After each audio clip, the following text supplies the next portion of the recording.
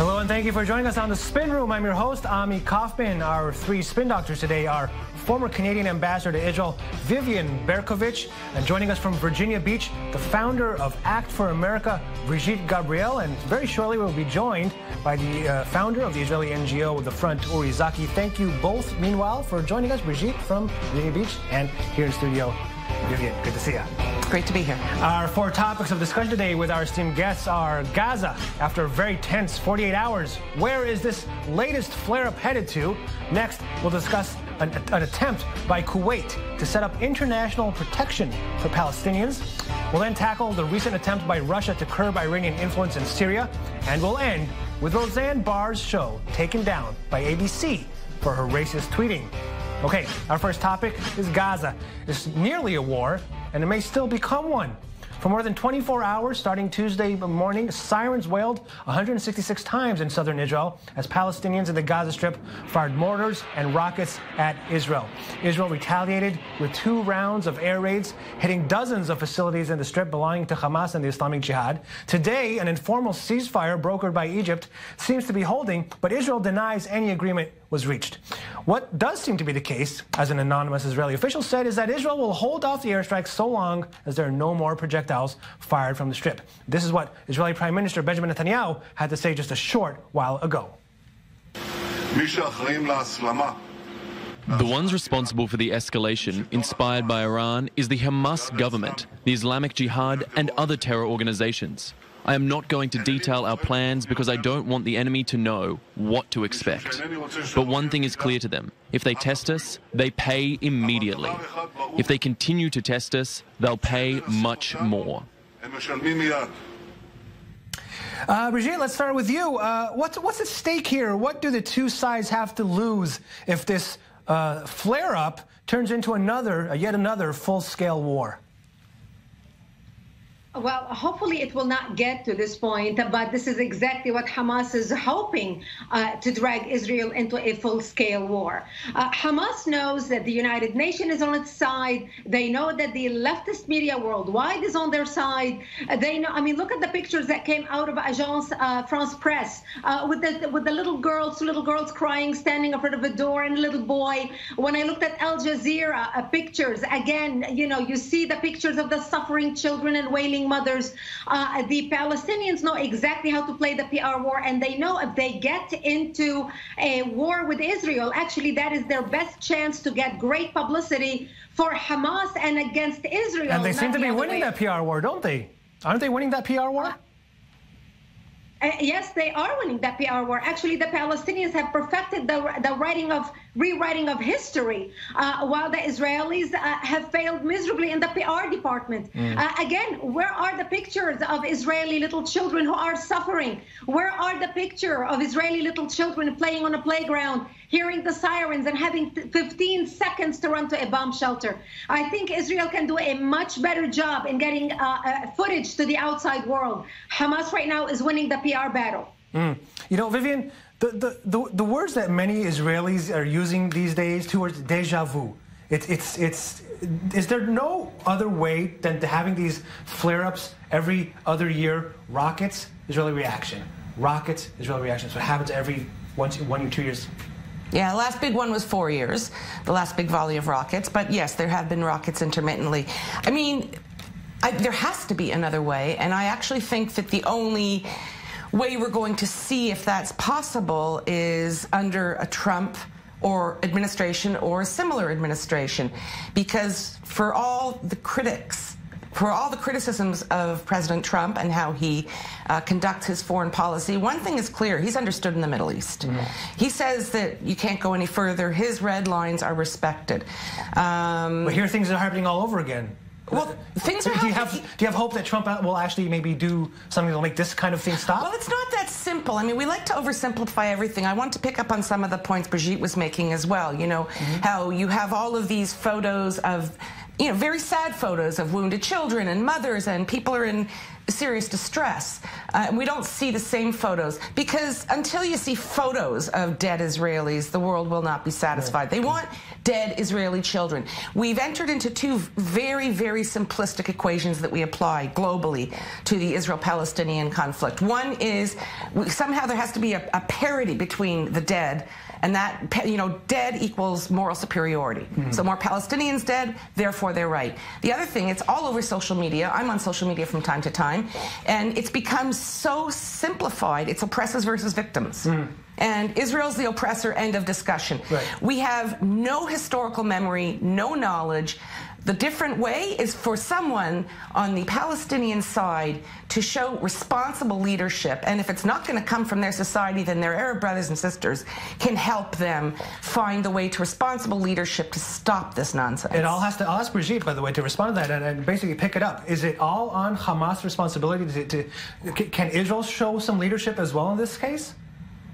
Listen, Israel have been trying to show leadership from its inception. Israel has tried to show leadership year after year, decade after decade. Look, Israel had Gaza. Israel didn't have to give Gaza to Hamas. Israel, in good gesture, thought, you know what, we're tired of the war. I think if we give them Gaza, maybe they would leave us in peace. And what did that bring Israel? It brought Israel nothing more than misery. I mean, look what's happening on the Gaza border right now.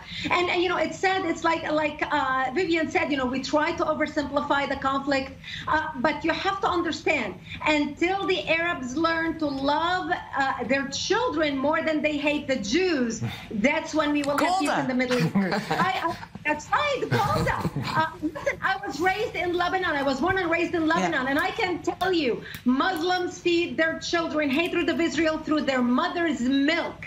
And you know, and this is continuing. It's even actually getting worse, not better. We see with every generation the situation is getting worse, and social media is amplifying how bad the situation is, because everybody is online 24 hours a day in every language all over the world. Everything is instant, and that's what's making the problem worse. And again, Israel needs to show more. You know, we're living in a world of feelings right now. Everything is about feelings. Everybody wants to feel feelings. And whatever makes you feel bad, that's what you say, oh, we can't let this happen. So Israel needs to make the world feel bad by showing the wailing mothers, by showing the wounded children, or the fear in children, or children going to psychology in order to cope with what they have. Bomb shelters on the playground. What country in the world has bomb shelters in the playground as a part of the playground? I think I've seen these pictures. I've seen the pictures in not only in Israeli media but also in international media of Qassams falling in Sderot, of falling in Ashkelon, people running, trying to catch to get into shelter.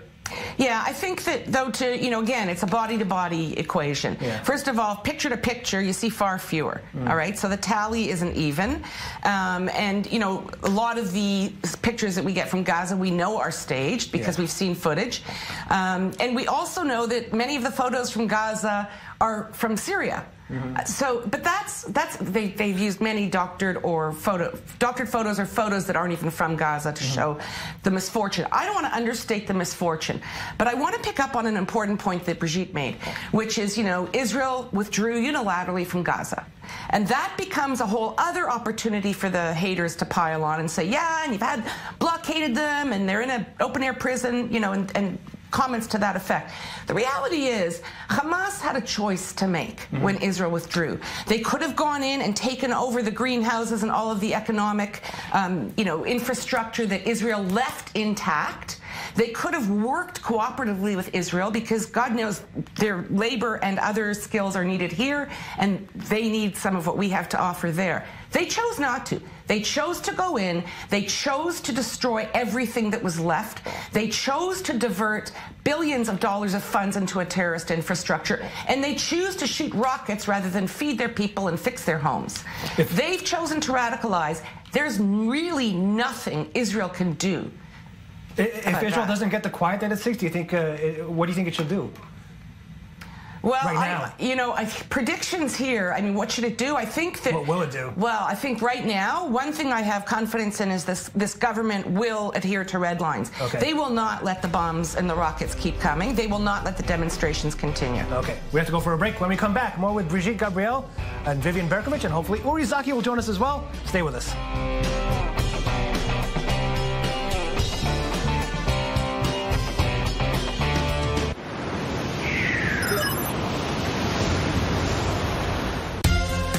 In the Holy Land, there are wonders most people never get to see. I-24 News will take you inside the shadows and unravel the secrets of some of the world's most revered sites in a way you've never experienced. All access from every angle. Tune in to Sacred Sites 360, Sunday 9 p.m. Eastern, only on I-24 News.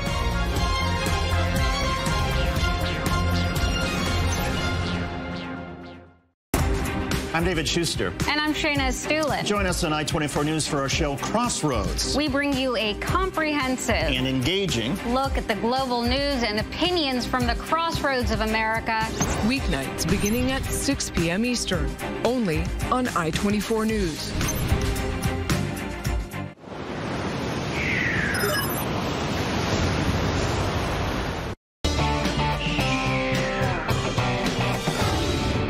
Spinner with Brigitte Gabriel, Vivian Bercovici, and now Uri Zaki has joined us in studio, the founder of The Front. Good to have you. Thank you for coming on the show. Yes. We were talking about Gaza with our esteemed guest before you came in. I'll ask you some, one or two questions that we asked. I asked Vivian and Brigitte that the word that a lot of Israelis are using today is déjà vu. 2 words, excuse me, if I may be correct. Is there really no other way than having these flare-ups every other year, year and a half, or like the major one was 4 years ago? Is this what we're destined to? I'm sure. I'm sure it's like, sometimes it seems like the Israeli government is treating the constant roles of violence between us and Gaza as a seasonal thing. Like, every few years or so, you have to have something like that in Gaza. I think I'm glad that we're in the end of this. I should say I salute the government and the IDF for not deteriorating the situation and handling it, in a moderate manner. I do think, but now, when we avoided, apparently, casualties on both sides, let's go to the roots of the problem. And the roots of the problem is the situation in Gaza that Hamas, in a way, is flourishing through. And we need to adhere to point our attention to what's going on in the humanitarian aspect of what's going on in Gaza, and to lift the siege of Gaza. This is a major Israeli interest. That's what the IDF is saying. That's why the Israelis living on the border with Gaza are saying we need to lift the siege of Gaza to let products come in, and when there'll be a better situation over there, there'll be less tension. Would you be okay with that, lifting the siege of Gaza? Well, I think everyone agrees on that. That's obvious, but you can't lift the siege on Gaza. I think it is obvious to everyone. You can't lift the so-called siege on Gaza when they continue to expound a really hateful ideology.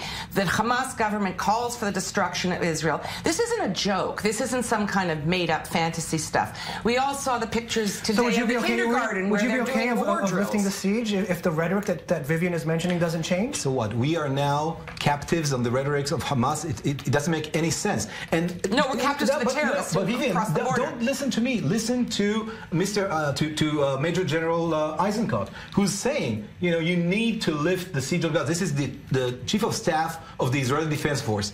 He's saying, the Israeli military is saying, we need to ease the situation in Gaza in order to prevent the Hamas from entering yet another. Very quickly. I don't think he means to do it holus bolus with no conditions. I spend a lot of time at Nahal Oz, where I have a lot of friends who live there. They feel the same way, but not with the current government. So you wait till they overthrow Hamas, it will never happen, and then we'll have these seasonal rounds of violence which hurt the people in Nahal Oz. Brigitte, what's your thought about lifting the siege? You can't lift the siege because Hamas is going to use it to bring weapons and solidify their position. It's not a matter of, our humans are suffering, our people are suffering, there's no jobs, 50% unemployment. That is the creation of Hamas itself. As Vivian mentioned earlier, look, Israel withdrew out of Gaza free and clear and even left them the greenhouses. I know a millionaire from New York who actually gave $14 million for these greenhouses. So as soon as the Palestinians take control of Gaza, they'll have industry. They already have clients built in around the world. And what did they do? Destroy them down to the point where they broke that copper faucets and they took them home. Hamas is not interested in the well-being of its population. Hamas is interested in killing its own people to make one political point. And the fact that is Israel cannot exist in as a Jewish state in the Middle East, and that's Hamas's goal, wiping Israel off the map. Well, in the current state of affairs, where it seems to be kind of ebbing, dying down, this little flare-up that we had now, the two parties do seem to have some kind of shared interest of not going to full escalation. Wouldn't it make sense now for Israel and Hamas to maybe directly talk and negotiate, maybe a long-term ceasefire that's been reported recently, and maybe easing a little the siege on the Strip? I mean, I hear Brigitte, and you know, I trust that she really wants Israelis to live in security and well-being, but I somehow trust my military to do that better. And that's the opinion, as you rightly said, the opinion of the leaders of the Israeli military. They say we need to go into this truce with Hamas. There is an opportunity there, and if we won't go there, there's a major threat on Israel. That's the Israeli interest. Okay. Let's be very careful about how we represent the views of the Israeli military and policymakers, because I speak to those people as well. No one is saying let's end the siege, so-called siege of Gaza, open the border tomorrow, no conditions. That's an absurd notion. Nor do I say that. Well, you just said end the siege. You need to supervise weapons, no, for hang on. instance. I said with conditions, and you're like, no, end the siege. So you can't. No, you did. Okay, let her wrap it up. So I said with conditions. You're like, what conditions? We can't turn Hamas into us. What? Minimal conditions. I didn't say that. Minimal conditions. There has to be appropriate supervision of all supplies going in and out. We know what they do with dual-use materials. Things like gasoline, kites now, cement, none of that. You're laughing, but it's not funny. You're laughing, but the cement You're imagining me. I mean, there's an imaginary me here that supposedly said no conditions. I never said that, for instance. Well, of course, if I support what the IDF You disagreed when I said with conditions, so I can let me deduce that you mean no conditions. I didn't mean to say that. Okay, guys, I want to move on. We don't have a lot of time. Our next topic, we're Kuwait. just getting revved up.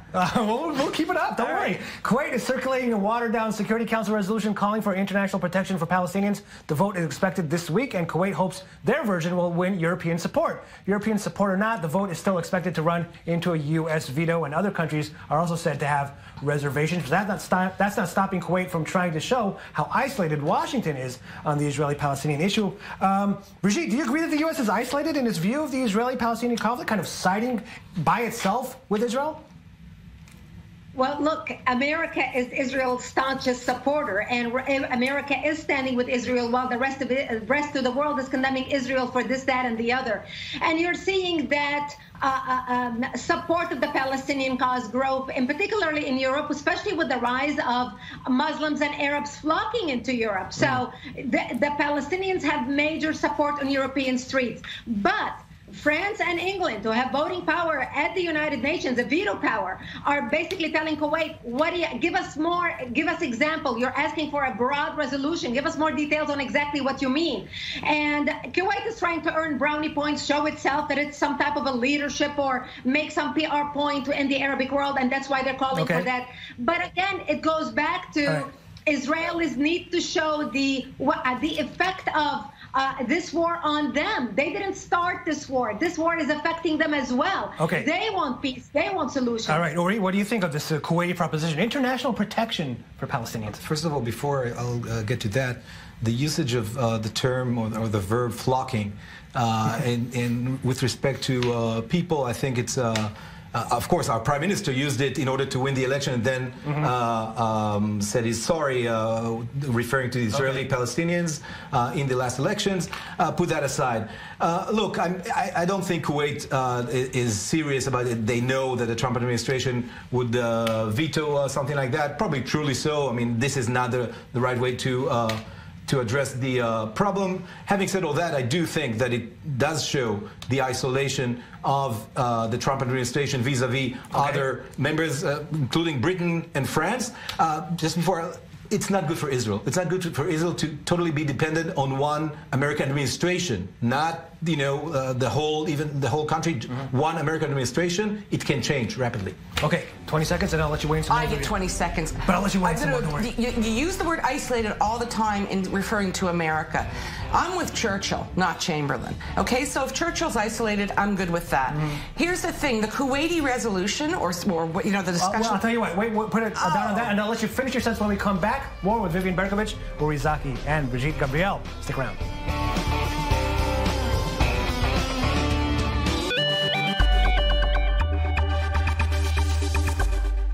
You want my coffee, honey? Roku Express. Now 500,000 movies and TV episodes? This is the ultimate streaming adventure.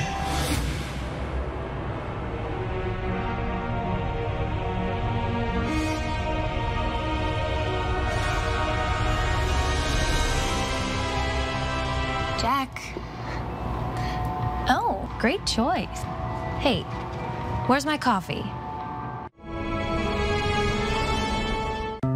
Our world is becoming increasingly connected. 6.5 million Wi-Fi enabled devices are now shipping every day.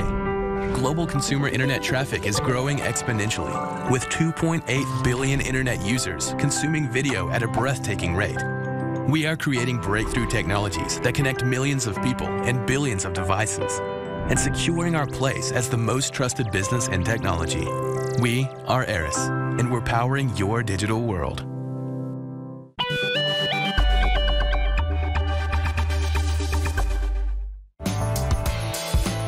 Get I-24 News anywhere, anytime. Download our app. I-24 News. See beyond. What you need to know, the news, fast and to the point, and the in-depth interviews that will keep you in your seat from the people that you trust. I-24 News presents The New Rundown. Co-hosted by Nurit Ben and Kalev Ben David. Only on I-24 News.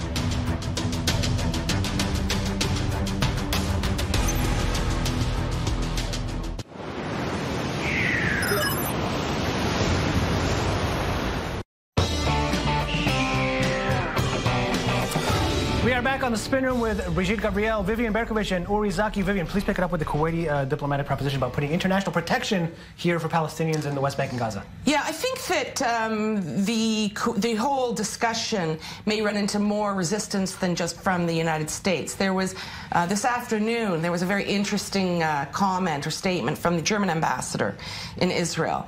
And I think that there are other countries that are starting to see that this is not just because of Israel, and it's not about, again, reducing, you missed this part, the equation to oppressor versus victim. Right. It's just not that simple. Okay. And it'll be interesting to see. We have a lot of new leaders. My Canadian Prime Minister Justin Trudeau as well, who likes to tell the world that he's so supportive of Israel, but actually the going's getting a little tough for him right now. And it'll be very interesting to see how he treats this. Okay. But I don't think it's going to be, as you like to put it, America isolated against the whole world. And if I'm isolated against some of those other actors, we're in good company. Okay. Even if I'm not American. Okay, we'll move on to our next topic. With the Gaza Strip, the focus of the latest violence and headlines, it's easy to forget, even for a day, that Syria's vicious civil war is still raging, and Iran is a major player there. The Israeli-Iranian tension in Syria is expected to be the focus of talks Israeli Defense Minister Avigdor Lieberman will hold in Moscow with Russian Foreign Minister Sergei Lavrov this week. Recent media reports said Jerusalem and Moscow have reached an understanding that Syrian government troops will be stationed on the Golan Heights, acting as a sort of buffer between Israel and Iranian troops in Syria. Uri, would you agree that Israel's military actions in Syria led to a more favorable situation for Israel while also addressing the security threat?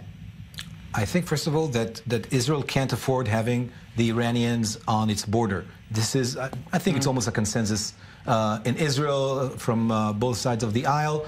Not a good word for Bibi, just for Netanyahu. Border. We have Hamas.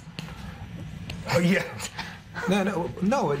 I'm talking about actual Iran. I'm talking about Iranian forces with Iranian missiles and all that. I think that's a consensus in Israel. I do think that military steps need to be taken sometimes, always with keeping in mind that you need to do whatever you can to prevent escalation, which with the Iranians can be very dangerous. So far, again, yes, the Prime Minister and the military have acted in a moderate manner. I hope they'll continue doing so. Okay, Brigitte, do you believe Israel will get what it wants near the Syrian border, basically no Iranian presence? Well, Israel is certainly putting the pressure and sending a very unmistakably strong message to Iran that it will not allow Iran to continue building its operation in Syria. Israel understands Iran has 13 military operations in Syria, in addition to the glass building by the airport, their major military command center. So Israel is not going to allow that to happen. And the bombing that Israel did against the Iranians, let the Iranians understood that clearly. Now, that sent a strong message to Assad. He knows that his country is going to be destroyed completely if Iran gets into war with Israel, and it's in his best interest to make sure that doesn't happen. All right, Vivian. Same question, basically. Will Israel get what it wants? I think that the outcome will be acceptable to Israel, whether it gets 100% or 80%. But it's pretty clear that the Russians don't want to tango with Israel in the skies over Syria or Lebanon as well. And they take the Israeli military capability very seriously. So, you know, in some ways, even though it may not look like a great equation for Israel, I actually think Israel has the leverage here. Okay. Have a few minutes left for our last topic. We'll run through it. ABC canceled Roseanne Barr's show after she wrote a tweet in which she likened Barack Obama's top advisor, Valerie Jarrett, who is black, to an ape. We can see right now the tweet there right on your screen. Let's start with you, Vivian. What do you think about this whole ABC Roseanne Barr scandal? I think Roseanne needs some anger management communication coaching. I think it's appalling. This isn't the first sort of, you know, mortifying thing she's said and done, and it won't be the last. Won't be the last, will it? No, it won't. Having said that, I think that the reaction is really extreme. Too much? Well, I mean, we've come to a point where people say outrageous, inappropriate things, and when they say them on the right, the censure is so extreme. To turn her into this complete pariah and to shut down the discussion is outrageous. She did come forward. She said, I'm sorry. She's clearly got a problem. Right. And by the way, the show is fabulous. Brigitte, what do you think? Too strong a reaction, or did she get what she deserved? I agree with Vivian. It's absolutely too strong of a reaction. I mean, look, we've got people on the left showing pictures of beheading the president, complete disrespect, and nobody did anything to them. If you watch The View in the United States, the disrespect and the name-calling coming from some of the ladies sitting on The View is absolutely appalling, and nobody's doing anything and nobody canceled them. Now, we have taken things to extreme in the United States. You can disagree with somebody. You don't have to insult them, call them names. That's unacceptable, and that was really unacceptable on the part of Roseanne, but it does not deserve the lashback that she got, and she is continually getting in the media. Uri Zaki. Look, comparing, you know, a black woman to Planet of the Apes, something like that, horrible. I can't think of many things that can be worse than that. I want to remind our viewers that Roseanne Barr is a big supporter of the Israeli right, of Netanyahu. She got into a bitter fight with the Haaretz TV commentator Rogel Alfer a couple of months ago. Really a bitter fight. Really, we should. These are not the kind of friends we want to have. She's thinking of making Aliyah, of immigrating to Israel. She's not making Aliyah. She's not. But she said folks home. But okay. Would you want her to make Aliyah? Would you want her to be in Israel? Exactly. You think she'd be? Look, first of all, every Jew can make Aliyah. I'm not. You know, this is part of what Israel is all about. Okay. This is not someone I want to represent Israel. Let's put it this way. All right. I think it's important. Just to, the left gets away with metaphor. They get away with murder speech. Brigitte's point is bang on. They say the most outrageous thing. I'm a Zionist, I'm an ambassador, and I'm a Zionist fascist. Come on, guys. Israel because of I'm sorry. That's all the time we have. I want to thank our panelists, Vivian Bercovici, Uri Zaki, and Brigitte Gabriel. Thank you very much, guys.